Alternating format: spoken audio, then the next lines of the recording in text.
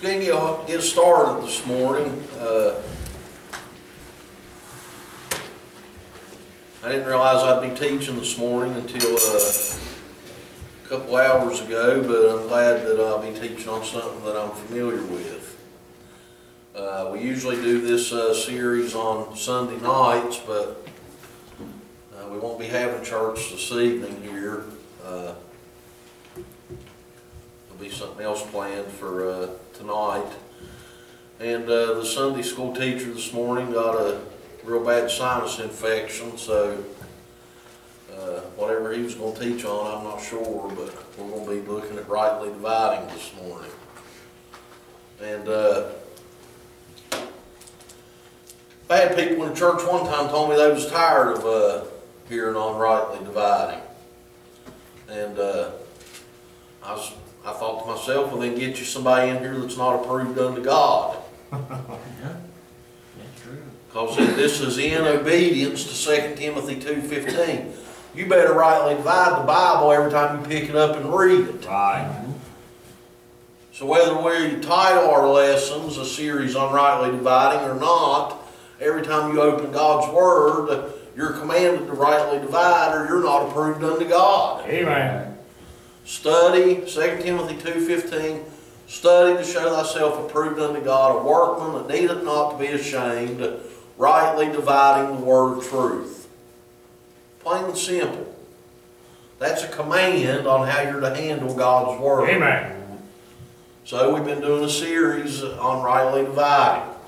And it's like I told you before, when I start this series, every time I teach on this series, for the rest of my life, the Lord will be giving me new things that'll fit into this series. And like I told you when I first started it, this is not designed to give you an understanding of everything in God's Word. That's a lifelong work that'll never be finished till the day a man dies. You're trying to understand the mind of God when you open this book. Right. Amen. And I'm telling you, you'll never achieve a full understanding of that until you're conformed into the image of Jesus Christ at His appearing. It doth not yet appear what we shall be, but we know that when He appears, we will be like Him. Right. Okay, so this is not designed to give you a full understanding of God's Word. It is designed to give you methods and techniques on how you are to approach God's Word. These are divisions in God's Word that God has given me. The first 3 or 4 lessons in this series, we covered the divisions between the body, soul, and spirit. And what a body, soul, and spirit of a man is when he's born naturally into this world in Adam's image. He's born with a dead spirit to God. He's alienated from the life of God. And then through the preaching of the gospel, the death, burial, and resurrection, he can become born again or alive unto God. And the Holy Spirit comes in and does a bunch of things in that man. He separates him from his flesh, circumcises him with the circumcision made without hands, in putting off the body of the sins of the flesh through Christ. And that's a literal thing that happens. You got guys all over this planet trying to determine a person's salvation based on what they see in their flesh. Right. It's like I tell them all the time, lost people change the habits that they consider evidence of salvation. Okay, but that was the first divisions we looked at, the difference in the body, soul, and spirit. You cannot look at a man's flesh and determine anything spiritual about that man. Right. Amen. The Bible says that the ministers of Satan have transformed themselves into the ministers of righteousness. You need to talk to a man for a really long time before you get a good idea of where he's coming from, spiritually. It's not based on what he does, it's based on what he says. That's what 1 John said. Try the spirits whether they be of God. They speak of the world, therefore the world heareth them. We are of God, he that heareth God heareth our word. Right.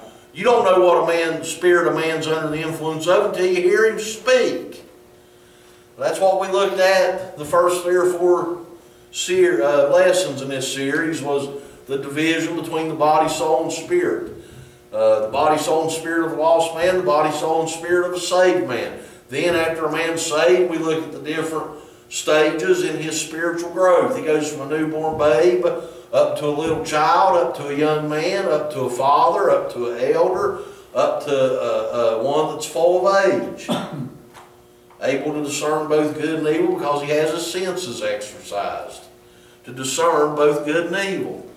He is able to use the meat of the Word. So this morning, I want us to look at another division that needs to be made in God's Word.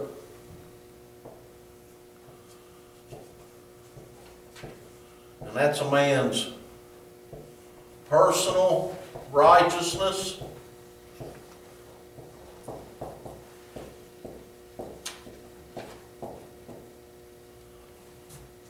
and God's righteousness.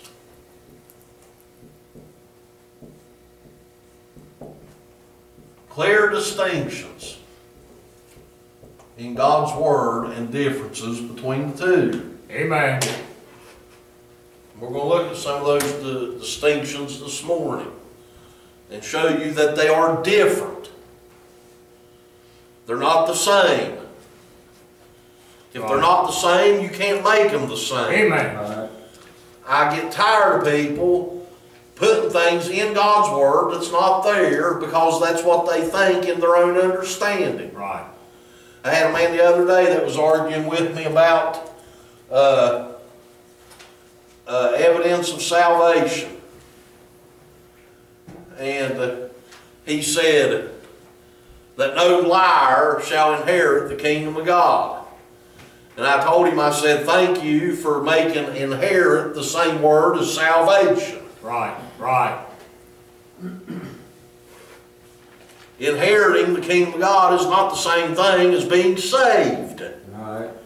Inherit and saved are not the same things. You can't make them the same.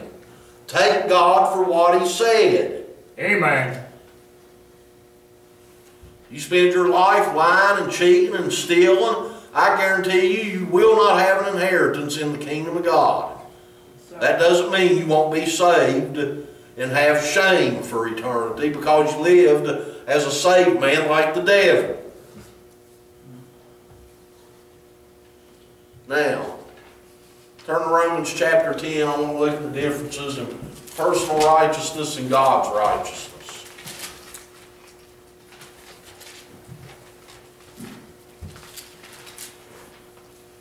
The Apostle Paul said, we are they that worship God in spirit and have no confidence in the flesh. I have no confidence in the flesh. None whatsoever. Amen. Romans chapter 10, verses 1 to 4, it says, brethren, my heart's desire and prayer to God for Israel is that they might be saved. What does that tell us? They're unsaved. They're unsaved. They were lost. As a nation, Israel was lost. Okay? For I bear who? Them record that they have a zeal of God, but not according to knowledge. You can have all the zeal in the world. You can go out and street preach every weekend. You can read your Bible 12 hours out of every day and be on what you would consider is on fire for God and be completely out of God's will. Amen. That's right. Here's a group of people that had a zeal of God, but guess what? It wasn't according to knowledge. It was ignorant zeal. Amen. How do I know that? Next verse. For they, being ignorant, people get so offended by the word ignorant. You say, well, you're ignorant. They just get so offended. Okay? The only thing the word ignorant means is that you're without the knowledge of something. Right. Right. Do you know how much I'm ignorant of? The only reason you should ever get offended at the word ignorant is if you think you're a know-it-all. Yeah. Amen. I'm ignorant of all kinds of things in this world. And the vast majority of people living today are ignorant of what's really going on. Amen. For they, Israel, being ignorant of what? God's righteousness. They were ignorant of this one. And going about to establish their own righteousness, they are not the same. They were ignorant of God's. They were going about to establish their own. And going about to establish their own righteousness have not submitted themselves unto the righteousness of God. Now I want you to notice this. I meant to put this timeline up here this morning and I forgot to. Here's Calvary. Here's the birth of Christ. Here's His ascension.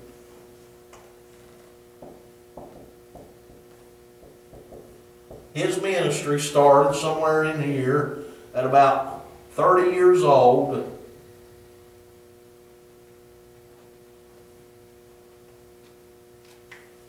And the Bible says there, for Christ is the end of what? The law for righteousness to everyone that believeth. Right. What's that tell me about somebody that's trying to establish their salvation through the works of law? They don't believe. Right. They can call themselves believers all they want to, but the Bible tells you that Jesus Christ was the end of the law for righteousness to everyone that believeth. So if they're trying to use the law to establish their righteousness, they're unbelievers. Amen. They're infidels.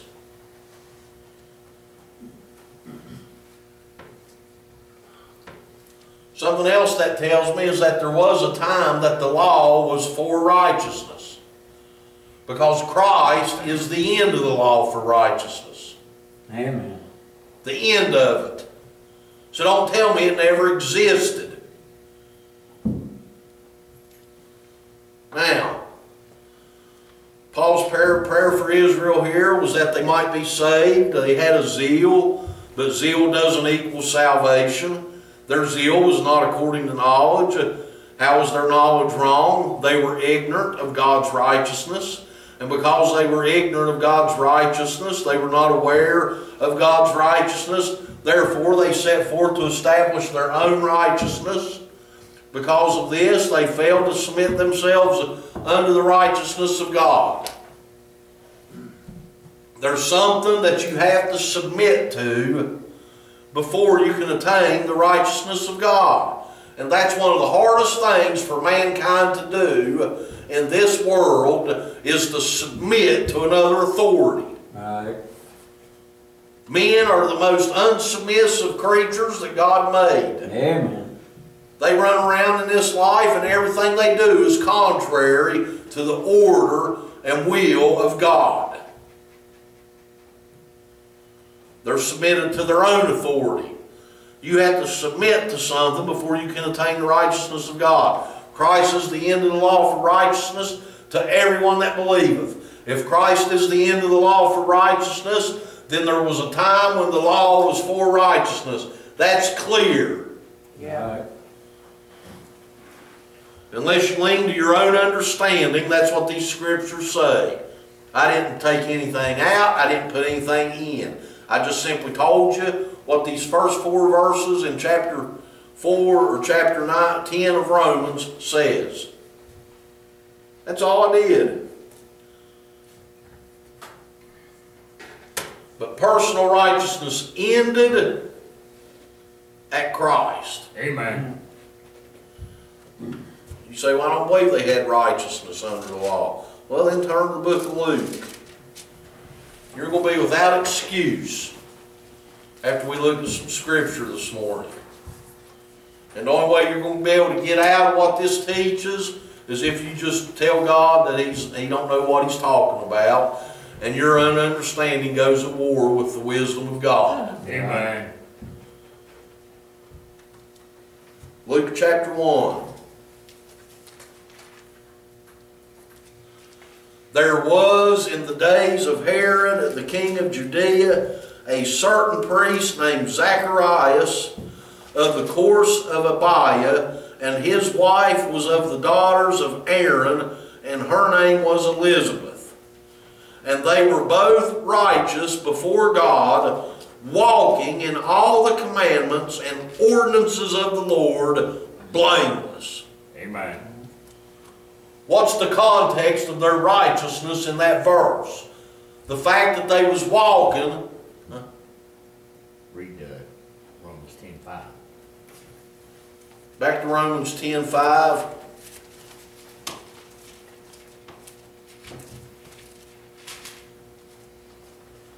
There you go. I didn't include this, but I mean, we should have. For Moses describeth the righteousness which is of the law, that the man which doeth those things shall live by them. But the righteousness which is of faith speaketh on this wise, say not in thine heart, who shall ascend into heaven?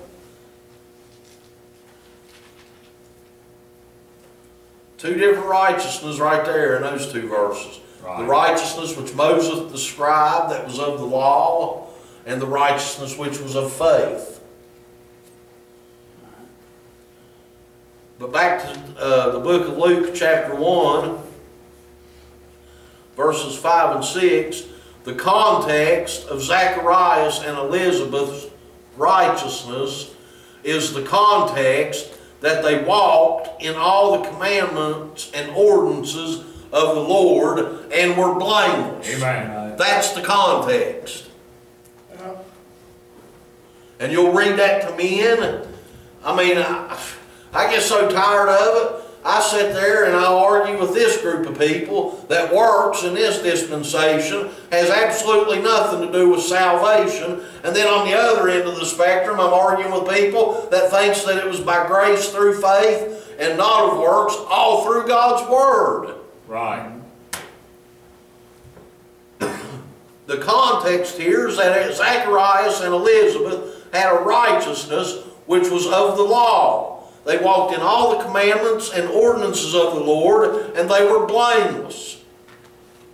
Nobody said their sins were taken away. Nobody said they were justified in the sight of God. They did what God told them, and God allowed that to be for their righteousness. Right. You don't believe me? Let's keep going. Their righteousness came from walking in all the commandments and ordinances of the Lord. They were blameless. They had a personal righteousness, a righteousness that pertained to the flesh. Yep.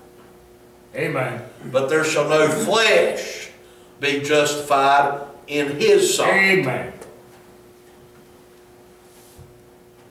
That's why when they died, they had to go and wait for their sins to be taken away. Turn to Philippians chapter 3.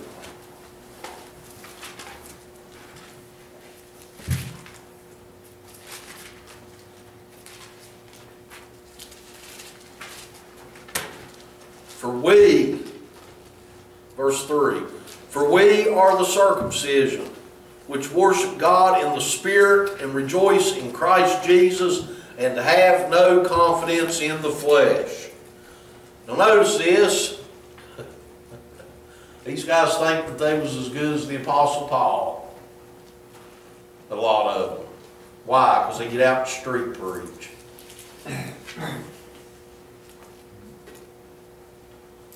What about them guys that get out on the corners of New York City?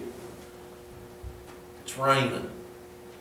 The guys that get out on the street corner of New York City with the big signs that hang around their necks says the end is coming. Yeah. That's the only thing they ever say, the end is coming. They're street preaching. What message are they preaching though? False. For we are the circumcision which worship God in the Spirit, rejoice in Christ Jesus, have no confidence in the flesh. Now the Apostle Paul is going to lay out his confidence in the flesh. And what gets me is these are a bunch of Gentiles running around thinking that they're just in the will of God because they go out street preach every weekend. The Apostle Paul, let's look at what he had to boast about. Right. He said, though I might also have confidence in the flesh, if any other man thinketh that he hath whereof he might trust in the flesh, I more. Any other man that thinks he has something to boast about in his flesh, about the fact that he hasn't sinned in quite some time. Had a guy tell me that here recently. I haven't sinned in quite some time. I said, I'll lay $200 down right now that you've sinned today. Amen. Right. Tell me everything you've done today, I'll find something. And I'm not even the Holy Spirit that discerns the intents and thoughts of the heart. Yeah. Paul said, though I might also have confidence in flesh, if any other man thinketh that he hath whereof he might trust in the flesh, I more. So let's see what the Apostle Paul had to boast about. Circumcised the 8th day. Most of these guys running around thinking they have confidence in their flesh, probably circumcised the 2nd or 3rd day in a hospital somewhere. Gentiles, circumcised the 2nd or 3rd day, contrary to God's law. Right. Of the stock of Israel, that eliminates 9.9 out of every 10 of them you're going to run into and debate with. Of the tribe of Benjamin, Paul even knew exactly what tribe he was from. And Hebrew of the Hebrews, touching the law, a Pharisee. Concerning zeal, well, he was just talking about the traditional oral law of the Pharisees. He mentions 2 laws here. Right. He said, as touching the law, a Pharisee, concerning zeal, persecuting the church, touching the righteousness which is in the law, blameless. Same exact wording it used about Zacharias and Elizabeth. Touching the righteousness which was of the law, Paul was blameless. I heard somebody put it like this. If the Apostle Paul would have died under the Old Testament dispensation, he probably would have been saved. Yeah. He was blameless. Right. But what things were gained to me, those I counted loss for Christ. Now notice this. Yea, doubtless, and I count all things but loss for the excellency of the knowledge of Christ Jesus my Lord, for whom I have suffered the loss of all things, and do count them but dung, that I may win Christ. Everything I have to boast about, Paul said, he said, I count it all as dung, that I may have the excellency of the knowledge of Him. Amen.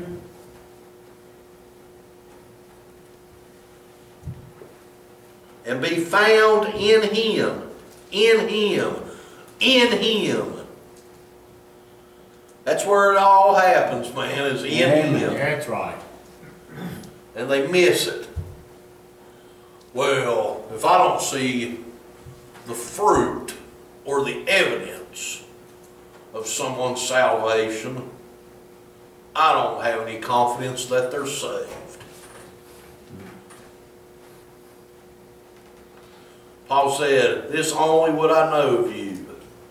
Received ye the Spirit by the works of the law, or by the hearing of faith? If no man have the Spirit of Christ, he is none of his. Having begun in the Spirit, are you now made perfect through the flesh? Right. Where was their beginning? They begun in the Spirit. Right. And they receive and begin in the Spirit by the hearing of faith. Amen.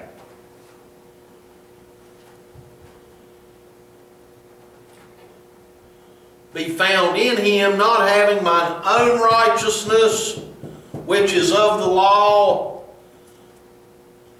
but that which is through the faith of Christ, the righteousness which is of God by faith.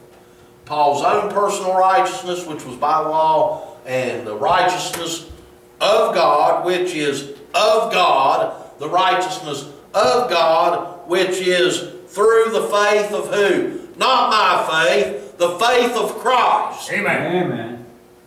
That's right. That's what it is. Man, I ain't never had a doubt I was saved since I learned this stuff right here. Yeah. I used to twist and turn and pull and tug and doubt. And I learned all this stuff here, how to rightly divide this, and how that it's His faith that Amen. justifies me. Even we have believed in Christ that we might be justified by the faith of Christ. When I learned that stuff right there, man, peace. How do I know that's of God? Because the Bible says He's not given us a spirit of fear, Amen. but of peace and of a sound mind. Right. What does that tell you about these guys running around trying to put fear in the hearts of believers? Right.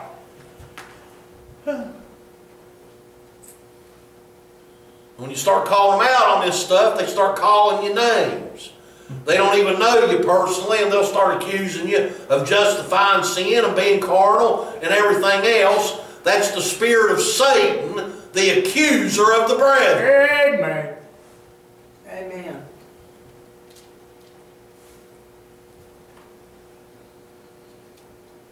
Christ is the end of the law for righteousness.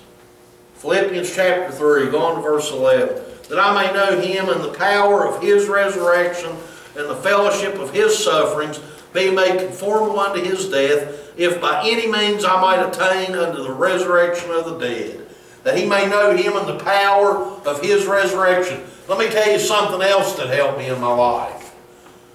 Something else that helped me in my life is when I come to realize that all my efforts in overcoming the sin that was in my flesh was an utter failure. And when I learned the truth, the gospel truth, that when I accepted what Christ did for me at Calvary, that God buried me with Him, crucified me with Him, buried with me with Him, and raised me with Him, and seated me in heaven with Him. And when I realized that that's my standing, Amen. that's when sin began to be mortified in my flesh. Right.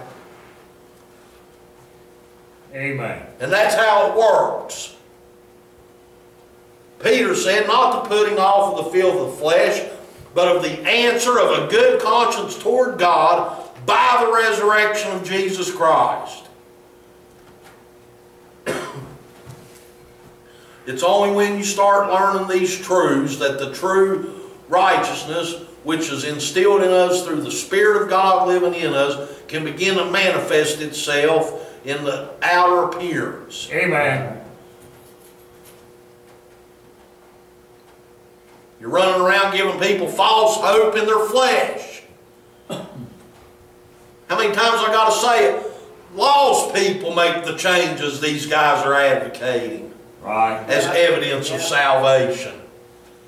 Lost people give the charities. Lost people get tired of being drunks and clean up and quit drinking. Lost people get tired of spending every dime they get on drugs and quit using drugs. Get tired of allowing their bodies to be used and quit selling them in prostitution. Lost people do these things. That does not mean they have ever come to a saving knowledge of Jesus Christ. Amen. So how can you look at these things and determine, well, that person really got saved? They must have really repented.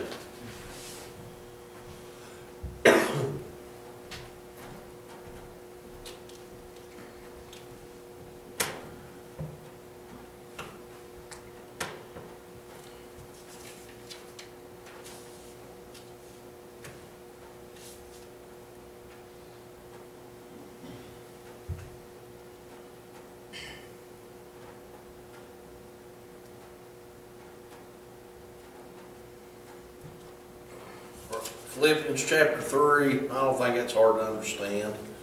There's a clear distinction there between a man's personal righteousness and the righteousness of God. Right. Paul was blameless. in his own righteousness, which was of the law, he was blameless. But he counted it as dung, a big stinking pile of poop. In layman's terms, that's what he counted as if he could be found in Christ, not having his own righteousness, which was by the law, but the righteousness of God, which was by faith of Christ. Amen.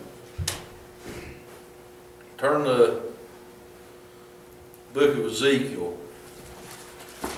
The definition of the word righteousness is meeting the standard of what is right and just. Under the law, men had their own personal righteousness. Moses described that righteousness over in Romans chapter 10. Moses describeth the righteousness which is of the law, saying, the man that doeth those things shall live by them. Ezekiel chapter 3. Well, I just don't believe that, preacher, because the Bible says, by the works of the law there shall no flesh be justified. Yeah, in his sight. Yeah. Right. Justified and righteousness are not the two words, same words. Amen. Quit interchanging words without God telling you to interchange words. Being justified is not the same thing as having righteousness. Being justified is being declared righteous. Right. They're not the same. Under the law, men had their own personal righteousness. Ezekiel chapter 3, verse 20, God says, again, when a righteous man doth turn from whose righteousness? His righteousness. Not God's righteousness. His righteousness, and commit iniquity, and I lay a stumbling block before him, he shall die. Because thou hast not given him warning, he shall die in his sin. And his righteousness, not God's righteousness, his righteousness, which he hath done, shall not be remembered. But his blood will I require at thine hand. Nevertheless, if thou warn the righteous man that the righteous sin not, and he doth not sin, he shall surely live, because he is warned. Also thou hast delivered thy soul. Man turns from his righteousness, righteousness which is something he did. He dies in his sin. The righteousness that he hath done shall not be remembered. Amen. That's what it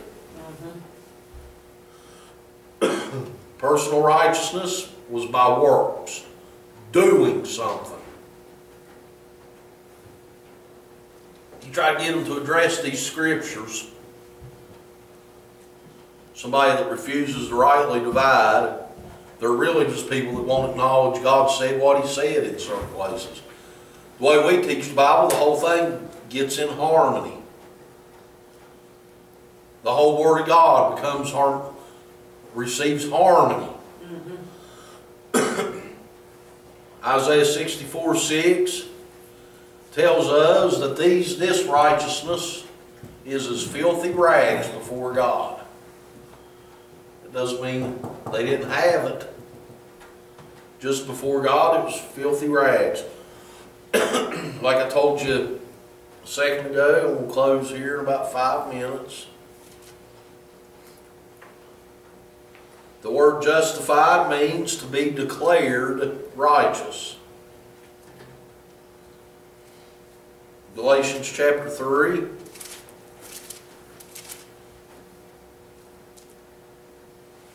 Verse 11 tells us, but that no man is justified by the law in the sight of God, it is evident, for the just shall live by faith.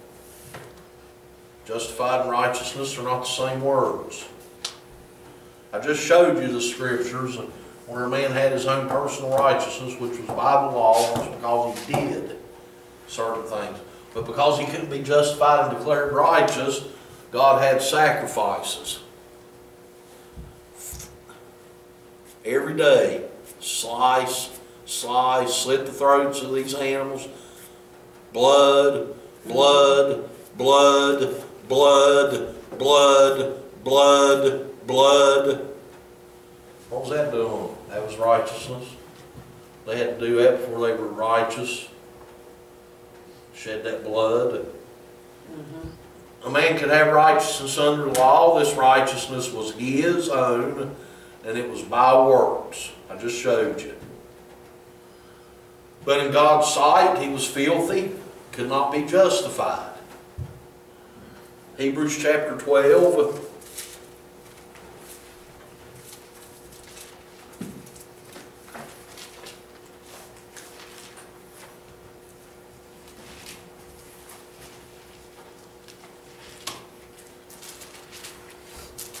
We'll look at some different people here.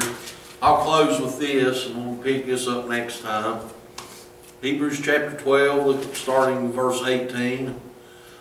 For ye are not come unto the mount that might be touched, and that burned with fire, nor unto blackness, and darkness, and tempest, and the sound of a trumpet, and the voice of words, which voice they that heard entreated that the word should not be spoken to them any more. You don't understand what this is talking about? Go back and read the story in Exodus. When the children of Israel was led out by Moses, and they came to the mountain, and Moses set up a meeting between God and the people. And when they heard God speak, they said, Moses, you go up and talk to him from now on. We don't want to hear that voice anymore. Amen. That's right. Scared them to death. Amen. That's what people do today. Yeah. They hear you talk about God's Word and preach God's Word straight off the pages. Go away. Yeah. We don't want to hear it anymore. You have a pig roast down the road yesterday at a church. I bet you there was 50 cars parked outside that church. What we got here this morning? 6, 7.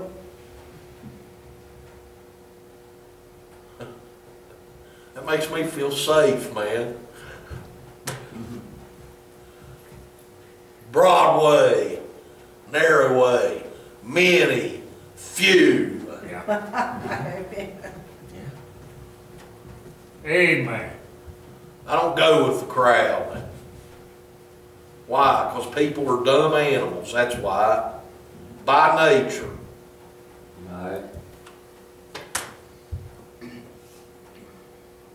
For they cannot endure that which was commanded, and if so much as a beast touch the mountain, it shall be stoned or thrust through with a dart. And so terrible was the sight that Moses said, I exceedingly fear and quake. You're not come to that mountain. Now this is a book written to Hebrews, and before I go into any in-depth doctrinal application on who this is applying to, I just want you to see who it's talking about dwells in the mountain that he's talking about that they are come to.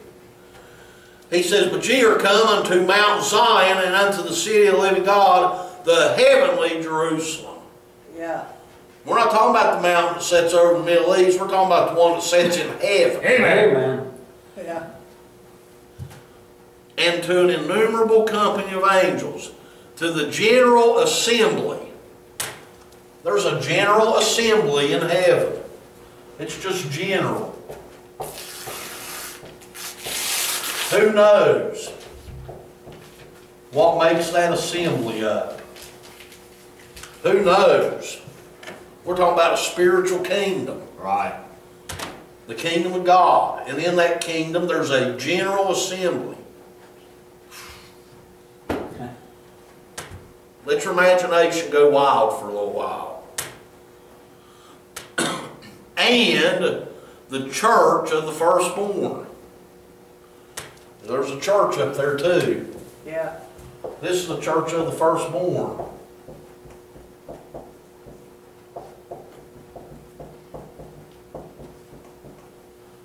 So Hebrews is written to somebody that's not yet that is completely separate from a church that is in heaven. Why? Because who this is written to has come to that mountain where there's a church dwelling there. Right. Yeah. And they're being warned how they can be saved. So they're evidently going to be saved differently than a church that's already there. They're not the same group of people. Which are written in heaven, and to God, the judge of all. Notice this one, and I'm going to close. And the spirits of just men made perfect. They were already just, but something made them perfect. And to Jesus, the mediator of the new covenant, and to the blood of sprinkling that speaketh better things than that of Abel. These are different groups of people. And the next week, the next time we teach this series, we're going to look at some of the ways you can tell the difference in them. You get over to the book of Revelation, and everywhere the word saint is used, they want to interchange it with the body of Christ. Yeah. There are other saints that are going to be in that kingdom and in the new heaven and new earth that are not necessarily members of the body of Christ. Amen. Right. You get in that body by the one baptism of the Spirit. But you don't get into the kingdom that way. Right. If you miss out on the greatest offer God ever made to man, you're going to have to impress God to be able to live in the kingdom that His righteous Son rules in. Amen. Amen. There ain't going to be no gays and all this nonsense running around under no authority whatsoever. Amen. Absolutely. He's coming to subdue and get rid of everything that offends the kingdom of God. Right. Next week, we'll start looking at some of these differences in these different groups of men. You get over in Revelation, some of them says they sing the song of Moses, the servant of God, and they have the testimony of Jesus Christ. You have some over there, just like the just spirits of just men made perfect, they wash their own robes clean in the blood of the Lamb. And then there's another group of people that it's granted unto them Amen. that they should be arrayed in fine linen, clean and white.